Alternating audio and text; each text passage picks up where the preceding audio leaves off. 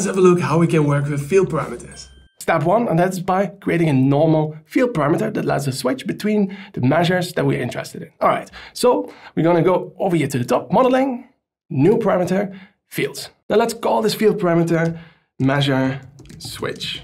And then we can go to our measure table where we have all different kinds of measures. And let's say I'm interested in 3 of them: the total customers, the total sales, and units sold. Now we also want that slice on the page because there the user can make a selection of which measures to show. And let's click on create. Now you see we have a slicer that pops up on a page. I just want to see what happens when we make a selection. Well, nothing yet, because we need to use that field parameter also here in our column chart. The field parameter is over here. It's a disconnected table, measure switch. And then we take that first column, the measure switch column. All right, now you see that the chart shows what is selected in the slicer. Total units sold, let's switch to total sales. And you see the numbers are changing.